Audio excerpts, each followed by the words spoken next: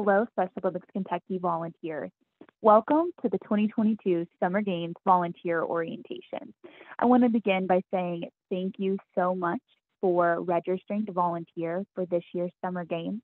We are very excited to be returning to a two-day competition format, and we are over the moon to be welcoming our returning volunteers as well as our new volunteers this year. So we're very excited and hope that you all are looking forward to the experience.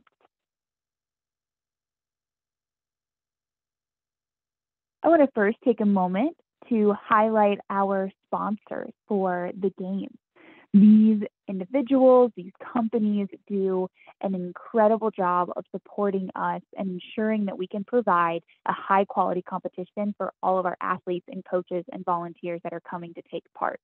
A lot of these sponsors contribute, but also contribute in a volunteer format as well to supporting the Games. So altogether, we're very grateful for our sponsors and the volunteer presence that will be there that weekend on campus to help provide competition for all of our athletes.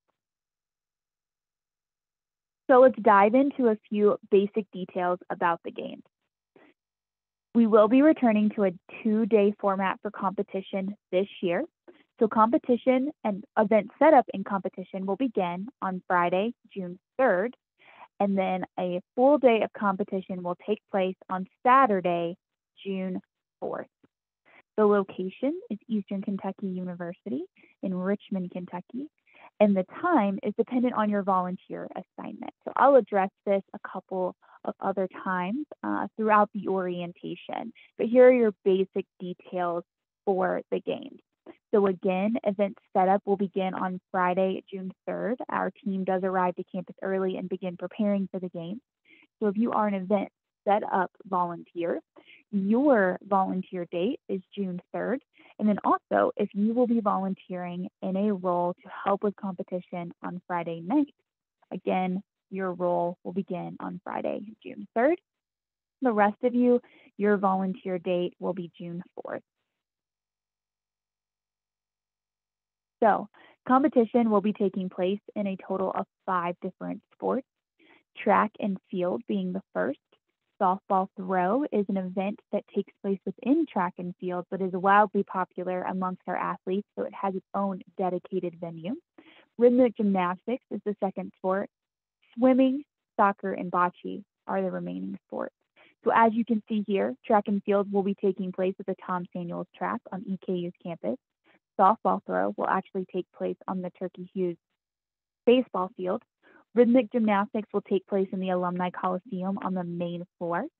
Swimming will also take place in the Alumni Coliseum in the natatorium. Soccer and bocce both take place at the intramural field on campus. This is a parking map. So this resource will be shared with you in all future communications about the game. So this is something that you will have access to as you prepare to arrive for your volunteer experience. We wanted to take some time to highlight various points on campus that are important for the Games and also to help prepare you for the day up. So as you can see, each competition venue is labeled on the map. So here is the Tom Samuels track, where track volunteers and field event volunteers will go for their volunteer experience. This is the Alumni Coliseum, where swimming and rhythmic gymnastics will be taking place. This is the Turkey Hughes baseball field, where softball throw will be taking place. And then located in this area of campus is where soccer and bocce will be taking place. We're at the intramural fields. On this map, available parking is identified by the green spaces. So anywhere that you see green are available parking spaces throughout campus. And as you can see on this map, it may be a little difficult to read in the presentation, but again, you'll receive this in all future communications and be able to look at it much closer. But in each of the green parking areas, we have designated the specific volunteer venue that this is closest to. So, for example, the Alumni Coliseum lot down here, track, swimming, gymnastics Olympic Town, and Healthy Athlete volunteers are welcome to park in this area. So this is a relatively central location for all of those specific areas. And over here, we have designated several different lots for soccer and bocce. So here is one option and a couple of others right here. These are much closer to the intramural fields where bocce and soccer will be taking place. And again, a couple of other lots that are going to be available, and we've identified the Disney lot, for example, is ideal for track. Track and bocce can park here in the Van Hoos lot. So also, if you are going to be an Olympic Town volunteer, your area is right here, and it is actually the upper portion of the Alumni Coliseum parking lot, but this area right here is designated for Olympic Town. This also brings up another good point. Red areas indicate areas that are closed for parking, so you can see that that's identified here. And then again, for this upper portion of the Alumni Coliseum lot where Olympic Town will be taking place. So your attire for the games. Summer games, obviously taking place the first week in June. The weather can be a little unpredictable. So the most important thing to remember is that you come dressed appropriately, but make sure that you're comfortable. It's going to be a long day, possibly in the heat. We could experience some rain. So you'll want to ensure that you're in clothing that's light and comfortable, shoes that are comfortable because you'll be on your feet. So casual athletic style clothing is absolutely appropriate. So shorts, t-shirts, tennis shoes are highly recommended. As I mentioned, the forecast can be a little unpredictable here in the state of Kentucky. So definitely check the forecast all the way up to the very morning of the event.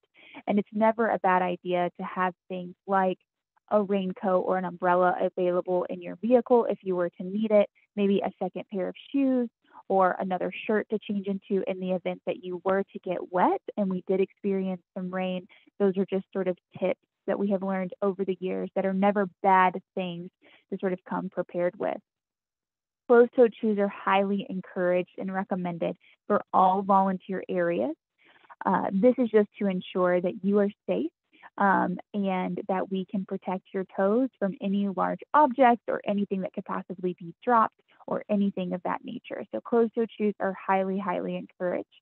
If you have a Soaky t-shirt, so Special Olympics Kentucky t-shirt that you or rain jacket or anything of that nature that you would like to wear, we would absolutely encourage you to do so. And as a volunteer, both for Friday and Saturday, you will receive an event t-shirt. So all volunteers, Friday volunteers and Saturday volunteers, will receive a Summer Games t-shirt.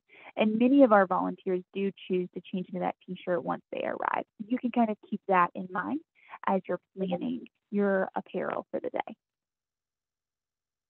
So arrival time. We do ask that you please arrive on time. The actual time that we will ask you to arrive will vary upon your volunteer assignment.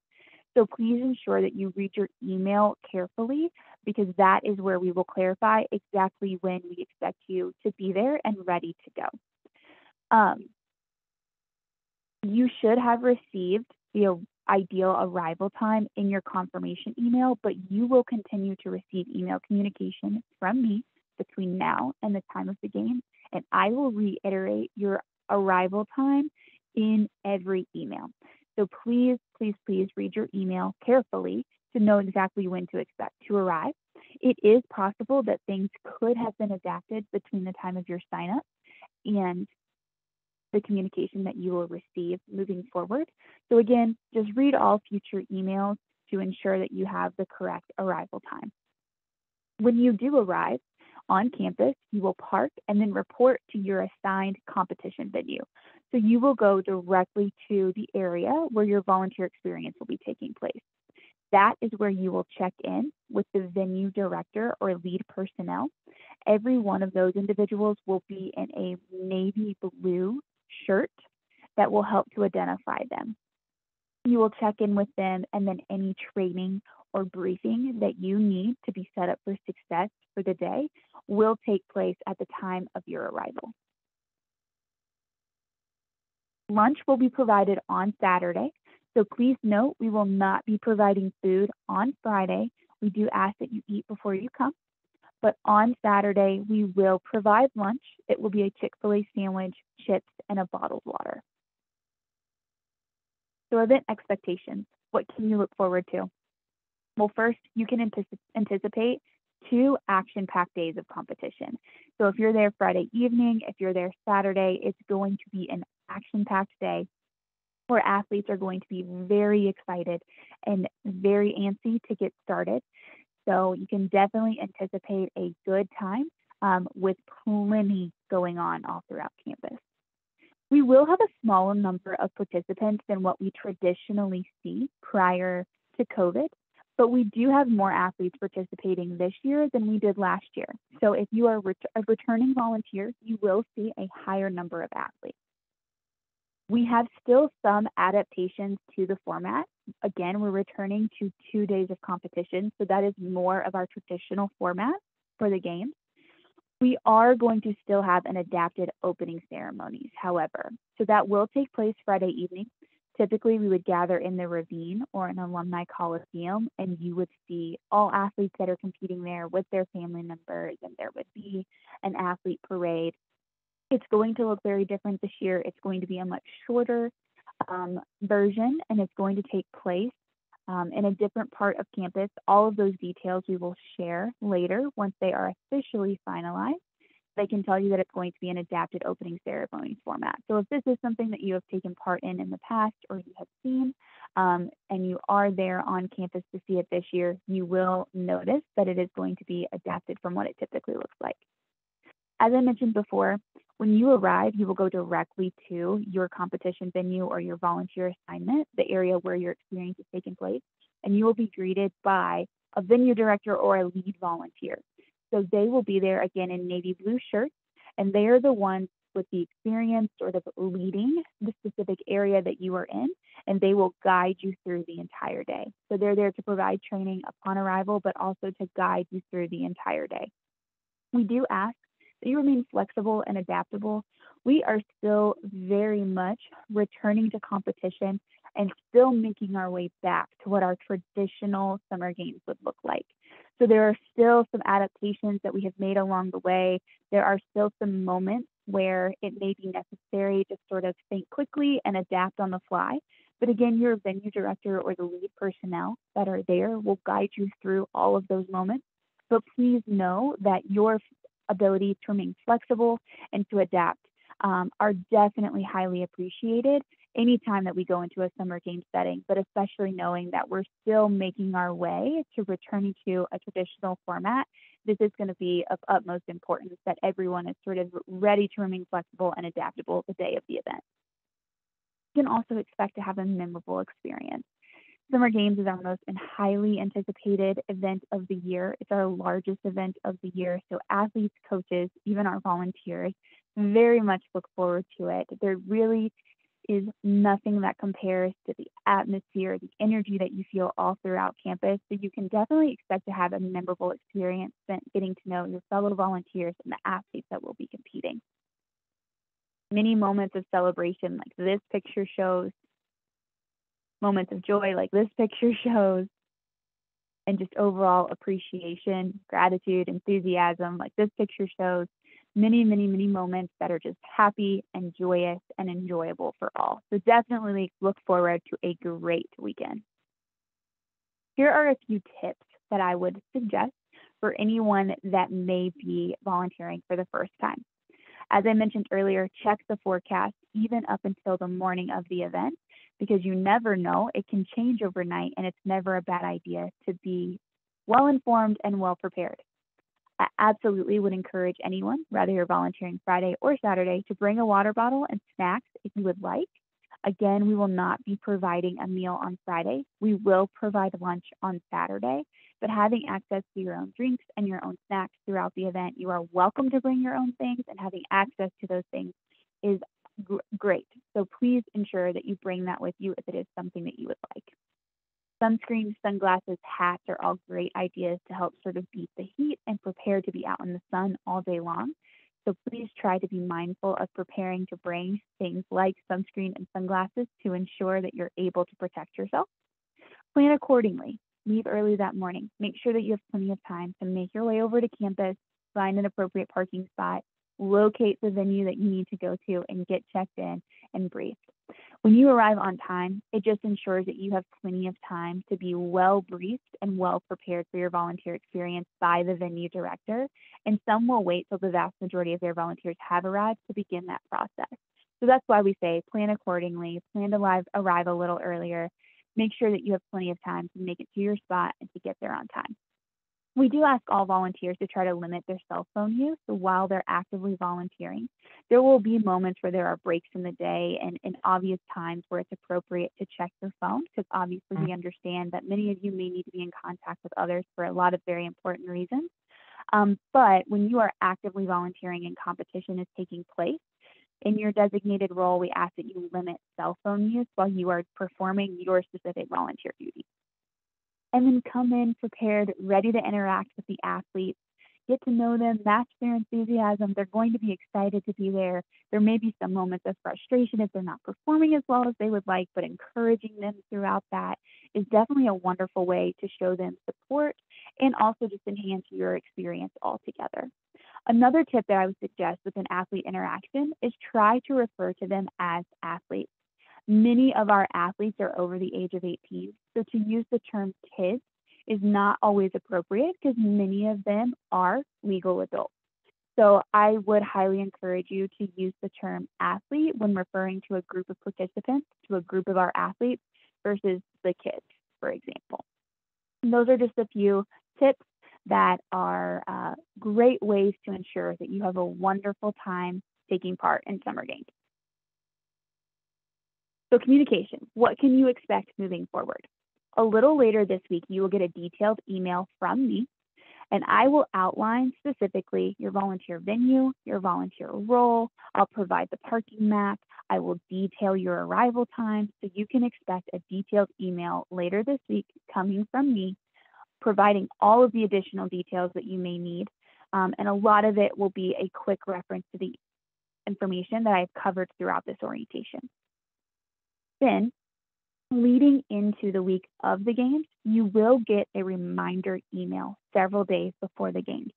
Most of it will include the same information that I provided in this orientation, as well as the same information that I will detail in the email that you get this week, but it will be a standard reminder email that will go out the week of the game. And it is done automatically through our volunteer registration system. So it may look a little bit different in formatting, but it will reiterate a lot of the same details. But you can expect a reminder email the week of the game. Myself, along with the rest of the Special Olympics Kentucky staff, will actually be on site in Richmond beginning Wednesday, June 1st. This is when we will arrive, unload, and begin preparations. So you can expect delayed response from me via phone and email beginning Wednesday, June 1st, because we are actually already on site starting to get things underway to prepare. I will have access to my email, and there is a phone number that we will have for all of you in the email where you can call and get a hold of our staff directly there on campus. But please know that my response still, even with that phone, may be a little delayed because I will not be the primary staff member that you will get on the other end of the phone. So we will receive messages, be told who we need to call back. I will be able to check my email, but not as often as I do in a typical workday. So just know that you can expect a little bit of a delayed response. Also, for any updates or any major changes to the schedule, if we do encounter any sort of inclement weather or anything that could possibly impact the schedule, then we will update via email and also our social media pages. So I highly encourage all of you to follow us on social media as an additional way to ensure that you receive any pertinent information that may impact your volunteer experience as we move closer to the games. And then, of course, here's my contact information. If you have any questions, concerns, anything that you feel like you need to share or ask, please do not hesitate to contact me. This week, I will be in the office all week long, so I will be available via email and phone. It is likely that you may end up catching my voicemail, but if so, please know that I will call you back as soon as I can. But I will have regular typical access to my phone and to email for the duration of this week. So please do not hesitate to reach out if there's anything that you need. Please know that our entire team is so grateful for all of you and your willingness to share your time with us to help us provide an incredible experience and a high quality competition for our athletes. And we really can't wait to see you out there. If you need anything, reach out and we'll see you soon in Richmond. Thank you so much.